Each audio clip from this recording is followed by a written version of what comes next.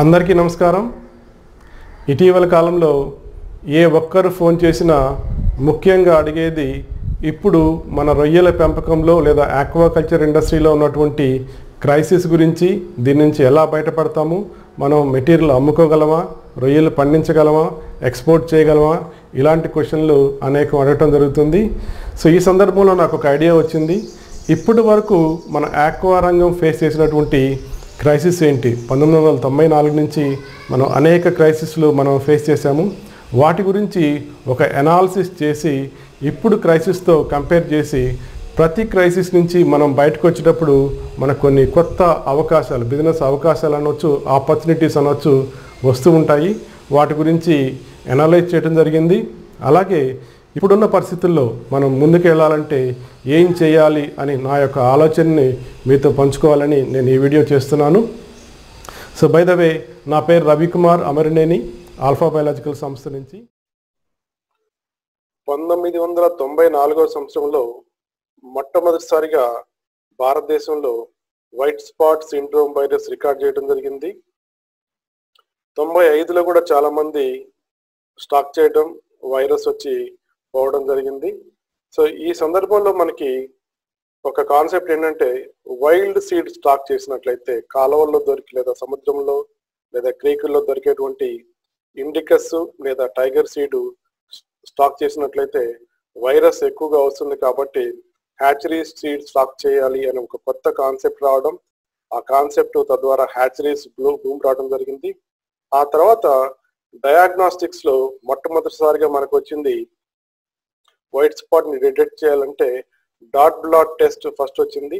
ఆ తర్వాతే PCR పరీక్ష వచ్చింది. ముందు వచ్చిన పరీక్ష dot blot test. So Arizona university వాళ్ళు దీన్ని ఫస్ట్ కనుక్కోవడం జరిగింది. తర్వాత ఈ పరీక్ష డెవలప్ చేయటం, ఈ పరీక్ష మన భారతదేశంలో ల్యాబ్లో ఫస్ట్ వాడింది డాట్ బ్లాట్. ఆ తర్వాత ఈ వైరస్ ఎలా వస్తుంది, ఎలా స్ప్రెడ్ అవుతుంది అనే అవగాహన రావడం, దాని డయాగ్నోసిస్ రావడం, తద్వారా మనకి బయోసెక్యూరిటీ డెవలప్ అయింది. ఈ బయోసెక్యూరిటీ వల్ల కొంచెం వైరస్ ఉధృతి తగ్గి 1996 నుంచి కూడా మళ్ళా ఈ యొక్క టైగర్ రొయ్యల యొక్క పెంపకం బాగా డెవలప్ అయింది భారతదేశంలో. ఆ తర్వాత 96 ఆ టైంలో మనం చూసినట్లయితే స్కాంపీ స్టార్ట్ అయింది. మళ్ళా భారతదేశంలోకి వెన్నామి ఇంట్రడక్షన్ వచ్చే వరకు కూడా స్కాంపీ ఉంది. ఆ తర్వాత వెన్నామి డెవలప్ అవడం మరియు దానిలో వైట్ టైల్ వ్యాధి అనే ఒక వ్యాధి రావటం వల్ల ఈ స్కాంపీ అనేది భారతదేశంలో దాదాపు అంతరించిపోయిందని మనం చెప్పుకోవచ్చు. ఆ తర్వాత 2001, 2002 ఆ టైంకి వచ్చేటప్పటికి టైగర్ నెక్స్ట్ వచ్చిన రెండవ క్రైసిస్ ఇది కల్చర్లో పెర్ఫార్మెన్స్ రావట్లేదు, రొయ్యలు పెరగట్లేదు, లూషియలకు ఎక్కువగా ఉంటుంది. ఫంగస్ అంటారు, ఫంగస్ యాక్చువల్గా ఫంగస్ కాదు, అది ప్రోటోజోవా వ్యాధి. ఈ ప్రోటోజోవా వ్యాధి వల్ల ఎక్స్టర్నల్ ఫౌలింగ్ ఎక్కువగా రావడం, రైతులకి పంట సరిగా రాక అనేక మంది తీవ్రంగా నష్టపోయి ఈ కల్చర్ నుంచి బయటకు వెళ్ళిపోవడం జరిగింది. అదే సందర్భంలో భారతదేశంలో 2 సంస్థలకు లైటోపీనియస్ వెనామీ లేదా పీనియస్ వెనామీ అనేటువంటి వైట్ రొయ్యని మనకి ఎక్స్పెరిమెంటల్ పర్పస్ కోసం భారతదేశంలో ప్రవేశపెట్టడం జరిగింది. తర్వాత 2009లో వెనామీ పర్మిషన్ ఇవ్వడం జరిగింది. ఈ పర్మిషన్ ఇచ్చినప్పటికీ హ్యాచరీస్ మరియు ఫీడ్ ప్లాంట్ బాగా బూమ్ రావడం జరిగింది. అలాగే తర్వాత వచ్చినటువంటి క్రైసిస్ 2001 తర్వాత వచ్చినటువంటి క్రైసిస్ 2011లో RMS మొట్టమొదటిసారిగా రిపోర్ట్ అయింది. ఈ RMS రిపోర్ట్ అయిన తర్వాత 2012, 2013, 2014లో ఈ RMS తీవ్రంగా ఉంది. ఈ RMS లో సర్వైవల్స్ పడిపోవటం, రన్నింగ్ మోర్టాలిటీ సిండ్రోమ్ అంటారు. ఉదాహరణకి మనం 80 కౌంట్ హార్వెస్ట్ చేస్తే 80% సర్వైవల్, 40 కౌంట్ హార్వెస్ట్ చేస్తే 40% సర్వైవల్, 30 కౌంట్ హార్వెస్ట్ చేస్తే 30% సర్వైవల్ రావడం జరిగింది. తద్వారా మనకి రైతులకి FCR పెరిగిపోవడం, సర్వైవల్ తగ్గిపోవడం, తీవ్రంగా ఆర్థిక నష్టాలు వచ్చి చాలా మంది రైతులు ఆక్వాకల్చర్ వదిలిపెట్టి పోవడం జరిగింది. 2012లో ముఖ్యంగా చూసినట్లయితే రేటు బాగా తక్కువగా ఉంది. ఈ రేటు తక్కువగా ఉంది, సుమారు 50 కౌంట్లో ఒక ఫార్మరు హార్వెస్ట్ చేయాలంటే రేటు తక్కువగా ఉంది. దాన్ని మళ్ళీ 40 కౌంట్కి తీసుకెళ్లారు. 40 కౌంట్లో రేటు తక్కువగా ఉంటే 30 కౌంట్కి తీసుకెళ్లారు. 30 కౌంట్లో రేటు తక్కువగా ఉంటే 20 కౌంట్కి తీసుకెళ్లారు. 20 కౌంట్లో రొయ్యలు సుమారు కేజీ 220 రూపాయలకి అమ్ముకోవటం మనం ఆ సంవత్సరం గమనించడం జరిగింది. సో చాలా మంది ఇతర ఇండస్ట్రీస్ నుంచి ఆక్వా ఇండస్ట్రీస్కి వచ్చి హెవీగా ఇన్వెస్ట్ చేసి ఏరియేటర్లు కావచ్చు, లీజ్ కావచ్చు, పవర్ కావచ్చు, హెవీగా ఇన్వెస్ట్ చేసి తీవ్రంగా నష్టపోయి చాలా మంది కొత్తగా వచ్చిన వాళ్ళు మళ్ళా ఇండస్ట్రీ వదిలేసిపోవడం జరిగింది. కానీ కొద్ది మంది రైతులు సొంత ల్యాండ్ ఉన్న వాళ్ళు కానీ లేదా దీన్ని పూర్తిగా నమ్ముకున్న వాళ్ళు అలానే కంటిన్యూ అయ్యారు. సో 2013లోకి వచ్చినప్పటికీ ఇతర దేశాల్లో థాయిలాండ్, వియత్నాము, చైనా ఇలాంటి దేశాల్లో ఎర్లీ మోర్టాలిటీ సిండ్రోమ్ లేదా AHPND అనేటువంటి ఒక వ్యాధి రావటం, తద్వారా ప్రపంచంలో చాలా వరకు ఈ రొయ్యల యొక్క ఉత్పత్తి తగ్గిపోవటం, మంచి డిమాండ్ రావడం, ఆ టైంలో భారతదేశంలో రొయ్యలు ఎవరైతే పెంచారో వారికి ఆర్థికంగా బాగా లాభాలు రావడం మనం గమనించడం జరిగింది. సో ఈ 2013లో భారతదేశం ఇతర దేశాలు నష్టపోయినప్పటికీ భారతదేశంలో చాలా మనకి అడ్వాంటేజ్ వచ్చింది. ఇక 2016లో ఒక చిన్న క్రైసిస్ వచ్చింది. అదే మనకి వైట్ ఫీకల్ మ్యాటరు మరియు EHP ద్వారా. సో ఈ EHP వచ్చి రొయ్యలు పెరగకపోవడం, లూషియల్కి వెళ్ళిపోవడం, సర్వైవల్ పడిపోవడం, FCR పెరిగిపోవడం, రైతులు నష్టపోవడం జరిగింది. సో ఈ సందర్భంలో మనకు వచ్చిన కాన్సెప్ట్ ఏంటంటే, ఒకటి నర్సరీ కాన్సెప్ట్. ఇది ఒక కొత్త బిజినెస్ అవకాశం మనకు వచ్చింది. సో నర్సరీలో పెంచి మార్చినవి అంటే నర్సరీ విధానం కనుక బాగా ఉంటే మార్చిన తర్వాత పెర్ఫార్మెన్స్ బాగా వచ్చింది. తద్వారా కొంతమంది నర్సరీ బిజినెస్ చేపట్టడం జరిగింది. సెంట్రల్ డైన్ పెట్టడం వల్ల కూడా ఎప్పటికప్పుడు ఈ స్లడ్జ్ రిమూవ్ చేసి ఈ విబ్రియో ఉద్దితిని ఈ EHP యొక్క స్ప్రెడ్ ని కంట్రోల్ చేసి మంచి ఫలితాలు రాబట్టడం మనం చూసాము. అలాగే చాలా మంది కంపెనీలు 2018, 2019 ఈ ప్రాంతాల్లో ఫంక్షనల్ ఫీడ్స్ లాంచ్ చేయడం జరిగింది. ఈ ఫంక్షనల్ ఫీడ్స్ కూడా మంచి రిజల్ట్ ఉన్నాయి. కొన్ని ఫీడ్స్ నిజంగా మంచి రిజల్ట్స్ ఉన్నాయి. ఈ వైట్ ఫీకల్ తక్కువగా ఉంది, లూషియల్ తక్కువగా పడుతుంది, పెర్ఫార్మెన్స్ చాలా బాగుంది. అలాగే ఈ 2017, 2018లో చేసినటువంటి పరిశోధనల వల్ల మనకి మార్కెట్లోకి వచ్చినటువంటి ప్రోడక్ట్ బ్యాక్టీరియోఫేజెస్. ఈ బ్యాక్టీరియోఫేజెస్ స్పెసిఫిక్ గా విబ్రియోని నిర్మూలిస్తాయి. మొట్టమొదటిసారిగా వీటిని హ్యాచరీలో ప్రవేశపెట్టడం, తర్వాత ఈ ఫామ్ లో ప్రవేశపెట్టడం కూడా మనం చూడొచ్చు.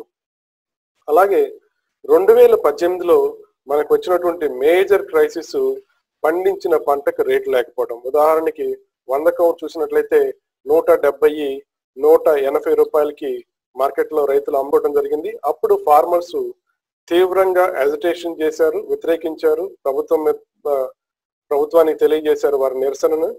తద్వారా ఏం జరిగిందంటే వీళ్ళు సాధించింది పవర్ యొక్క సబ్సిడీ, మన కరెంట్ బిల్లులో తగ్గించుకోవడం జరిగింది. సుమారు మనకి 2 రూపాయల, ఐ డోంట్ నో, మేబీ 3 రూపాయలు అంతకన్నా తక్కువ వచ్చింది. ఆ తర్వాత వచ్చిన గవర్నమెంట్ కూడా దాన్ని ఇంకా తగ్గించి 2 రూపాయలు చేయడం జరిగింది. సో ఇక్కడ ఇంపార్టెంట్ ఏంటంటే ఫార్మర్స్ యాజిటేషన్ వల్ల ప్రభుత్వం దిగి వచ్చి పవర్ లో సబ్సిడీ ఇచ్చింది. ఇంగ్లీష్ లో ఒక సామెత ఉంది, crying baby only gets milk అని. అలాగే ఎవరైతే పాప ఏడ్చుద్దో ఆ పాపే ఓకే మనం పాలిస్తాం. అలాగే ఫార్మర్స్ ఎప్పుడైతే గొడవ చేశారో వారికి సబ్సిడీ రావడం జరిగింది. సో ఇప్పుడు మనకున్నటువంటి ప్రజెంట్ సిచ్యుయేషన్ మనం చూసినట్లయితే, సో కరోనా వైరస్ వచ్చింది. జనతా కర్ఫ్యూ కన్నా ముందు కొద్ది రోజుల ముందు మనం చూసినట్లయితే ఒకటి వైట్ స్పాట్ వైరస్ తీవ్రంగా ఉంది.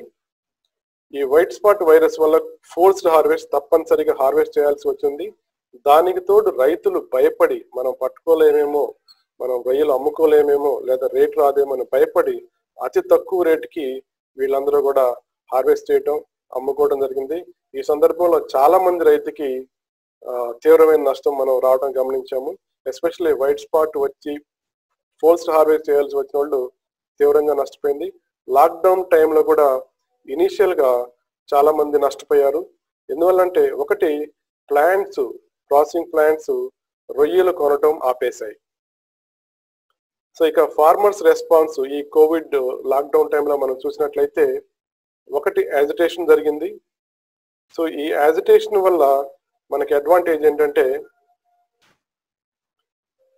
ప్రభుత్వం వాళ్ళు మినిమం సపోర్ట్ ప్రైస్ ఇవ్వడం జరిగింది.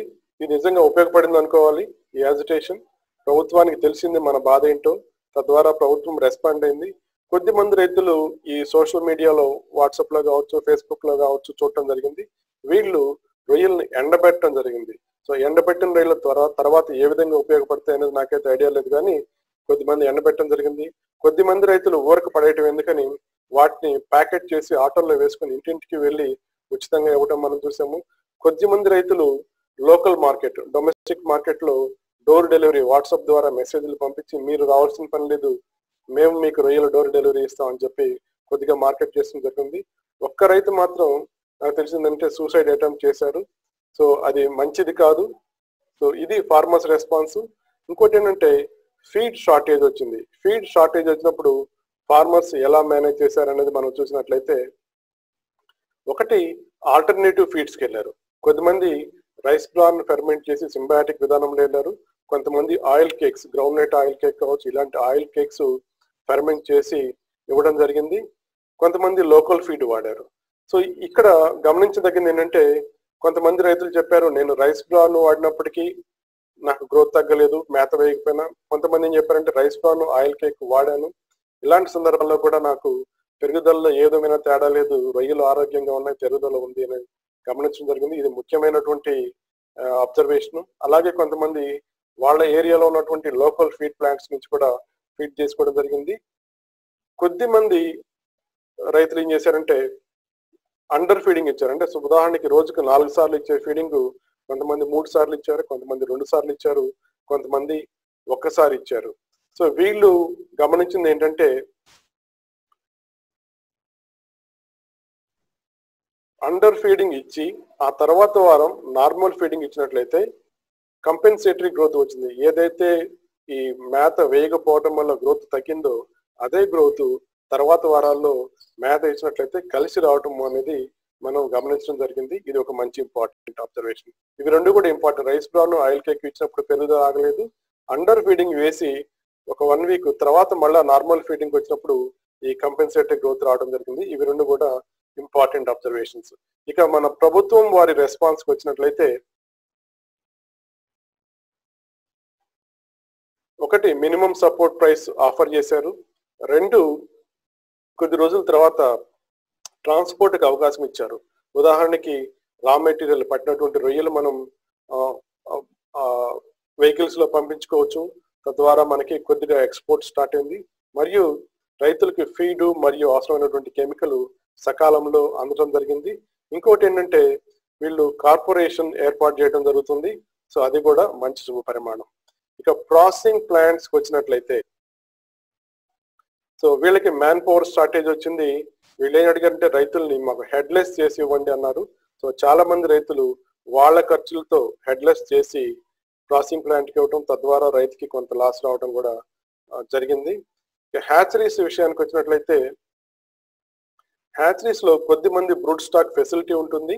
వాళ్ళకి ఫ్రెష్ ఫీడ్ షార్టేజ్, అంటే ఉదాహరణకి పాలికీట్ వామ్స్ కావచ్చు, క్లామ్స్ కావచ్చు, ఆర్టెమియా బయోమాస్ కావచ్చు, ఈ ఫ్రెష్ ఫీడ్ అనేది ఒక షార్టేజ్ రావడం, తద్వారా నాప్లే యొక్క క్వాంటిటీ మరియు క్వాలిటీ తగ్గిపోవడం గమనించడం జరిగింది. నాప్లే సోర్సింగ్, కొంతమంది హ్యాచరీలు నాప్లే కొనుక్కొని వాటిని పిఎల్ చేసి అమ్ముకునే వాళ్ళు ఉంటారు. వీళ్ళైతే సీడ్ వచ్చిన తర్వాత పిఎల్ కన్వర్ట్ అయిన తర్వాత 1+1 ఆఫర్, అంటే ఒక సీడ్ కొంటే ఒక సీడ్ ఫ్రీగా ఇచ్చి అమ్ముకోవడం జరిగింది. ఇంత తక్కువ రేటుకి రావడం వల్లే కొద్దిమంది రైతులు రిస్క్ చేసి మళ్ళా స్టాక్ చేయడం జరిగింది. కొంతమంది షట్ డౌన్కి వెళ్ళారు. దాదాపు ఇప్పుడు నా ఎక్స్పెక్టేషన్ ప్రకారం 80% హ్యాచరీలు షట్ డౌన్ లో ఉన్నాయి. ఒకవేళ వీళ్ళు మళ్ళా హ్యాచరీలు స్టార్ట్ చేయాలన్నా కూడా నాప్లే సరైన క్వాలిటీ కానీ క్వాంటిటీ కానీ దొరికే అవకాశం తక్కువ ఉంది. తద్వారా మనకి భవిష్యత్తులో నాప్లే రేట్ పెరగడం మరియు సీడ్ రేట్ పెరిగే అవకాశం ఉంది. ఇక బ్రూడ్ స్టాక్ ఇంపోర్ట్కి వచ్చేటప్పటికే విమానాల రాకపోకలు మనకి తగ్గిపోయినాయి. అందువల్ల మనకి ఈ మధ్య కాలంలో బ్రూడ్ స్టాక్ రాలేదు. మేబీ ఇంకెన్ని రోజులు బ్రూడ్ స్టాక్ మనం రాదనేది ఒక ప్రశ్న. ఇక బ్రూడ్ స్టాక్ మల్టిప్లికేషన్ సెంటర్స్, భారతదేశంలో ఉన్నటువంటి బ్రూడ్ స్టాక్ మల్టిప్లికేషన్ సెంటర్స్ 2 ఉన్నాయి. వీటిలో ఉన్నటువంటి బ్రూడ్ స్టాక్ క్వాంటిటీ మన అవసరాలను ఎంతవరకు తీరుస్తుంది అన్నది చూడవలసి ఉంది. అలాగే హ్యాచరీలో వాడేటువంటి ఆర్టిమియా కావచ్చు, ఆర్టిఫిషియల్ ఫీడ్ కావచ్చు, ఇవి కూడా విదేశాల నుంచి వస్తాయి. ఇవి కూడా షార్టేజ్ వచ్చే అవకాశం ఉంది. ఇక ఫీడ్ ప్లాంట్స్ విషయానికి వచ్చినట్లయితే మనం గమనించాల్సింది,